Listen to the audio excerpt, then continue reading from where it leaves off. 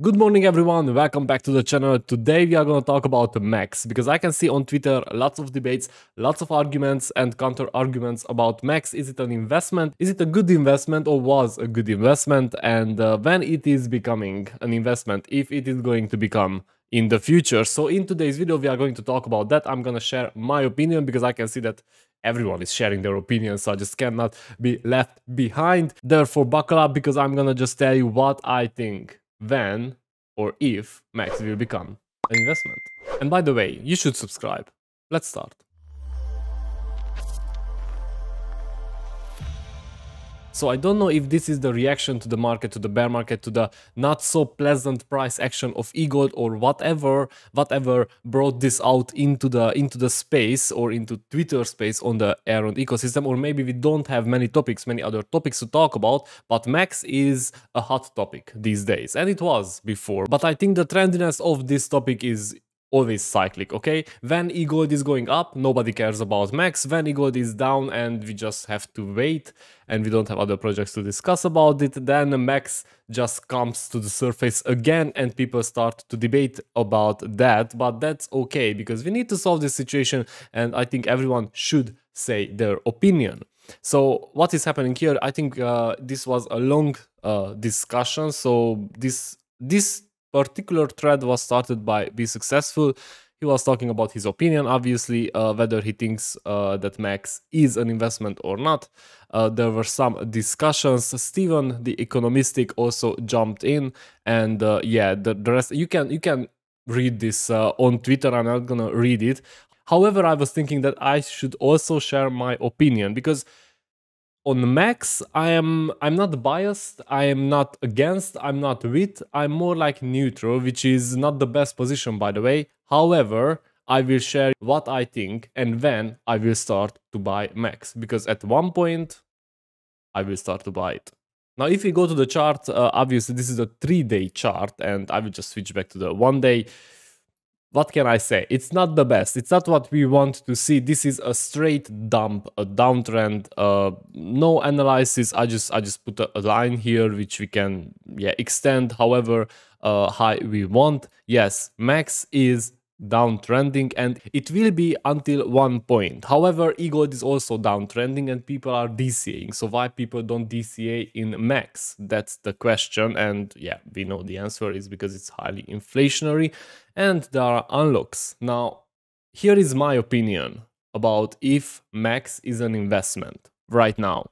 I think the question or the answer is twofold. Okay, there's two sides. One, those who are enjoying the meta staking, the rewards, and want to gather as much rewards as they can from other coins, which you obviously get from Energized MEX. The other one is those who want to make some cash. Now, if I am being honest, I don't have enough MEX to get some high rewards, therefore I'm in for the cash.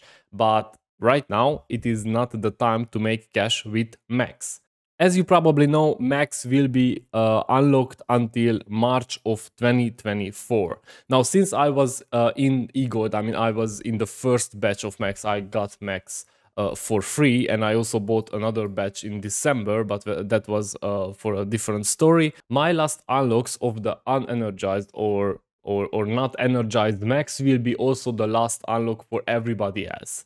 And that is when everything will start to be interesting. And as you can see, I draw here a very big and thick green line. This is when I think that we will start to talk business. And that will be, unfortunately, in March 2024. So what are we going to do in the next 1 year? Well, there are different scenarios in my head. One is we keep dropping. However, we can see on the chart, and I'm just going to delete this line because it's unnecessary. It's absolutely unnecessary. We can see on the chart that the drops are not as high because the unlocks are also not as big, or people just don't sell it. I mean, who is gonna sell 1 million or 2 million MEX for $30? It's just not worth it. You cannot even buy one EGLD. Now, the thing is that I do think that people will start at one point to wait with their MEX and they become holders. That obviously is a good thing. However, it doesn't have the burning mechanism. if people don't energize their max, if people don't unlock their X max and lose 80% of their token, if people don't transact with max, then the burning, well, is not so high because the burning is coming from the transactions. So how we think the chart and the price will look like in the upcoming 1 year? Obviously, that depends a lot on the market. If we have a bull run, I do think that the MEX price will go sideways, like this. And why is that? Because everything should go up, also MEX. Well, MEX could have some jumps, but I think as soon as MEX pumps, like 20, 50, 100%, people who have unlocked MEX tokens, they will sell. They will just see it as an opportunity, as a last resort to sell it. And I think that those are the people who are overexposed, who bought in MEX with the hope that it will go to $1. And I have to say, the reason I didn't buy at the beginning was because I was thinking that it is just too nice to be true, okay? It was the simple thesis, the simple theory that either a lot of us will become millionaires and billionaires or none of us. Now, MEX and the multiversx ecosystem on Twitter, for example, would look very different if everybody who got MEX would be a millionaire and we would just drive around in our Lambo. However, economics doesn't work that way. You have to be patient and you have to time the market. And if an asset is in excess on the market comparing to the demand, the price will actually drop because balance, yeah, that's everything. So when I was seeing that we are gonna get millions and billions of MEX tokens, I was thinking that I am not going to buy any of it. I'm not going to convert my EGLD into any MEX, any type of MEX, because the supply is just huge. The inflation of the tokenomics is big. And even though right now the inflationary mechanism of the token is shrinking and it went down by 80%, it is still huge comparing to tokens who have a hard cap. Therefore, we need to wait for something. But what is that? For me to start to buy MEX, one of these two things need to be completed or need to start to show face. And one of them is the team's strategy. Now, MEX for me is not enough to be the first-class citizen of the xexchange, because other than the meta staking, we cannot use it for anything. Yes, we get rewards, and those rewards might perform very well in the bull market, because I think the best way to check the rewards or how much you got for your MEX staking or farming is when the bull market will hit, and we will see on small tokens the 50-100x. If it will happen, we don't know, obviously.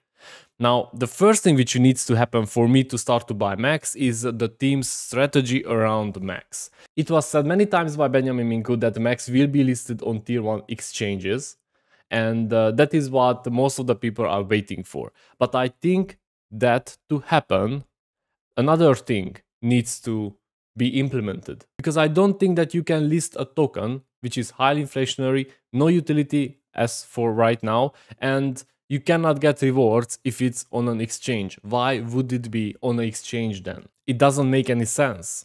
So I think the MEX tokens first need to be like a first-class citizen on the X launchpad. That is what I'm waiting for. Okay, you can have EGLD, you can have MEX, you can participate with either of these backs, or you get extra tickets if you have both. I think that would be one of the good strategies in order to incentivize people to hold the MEX, to buy them and to transfer them on their EGLD wallet, right? Exportal, the extension, web wallet, it doesn't matter.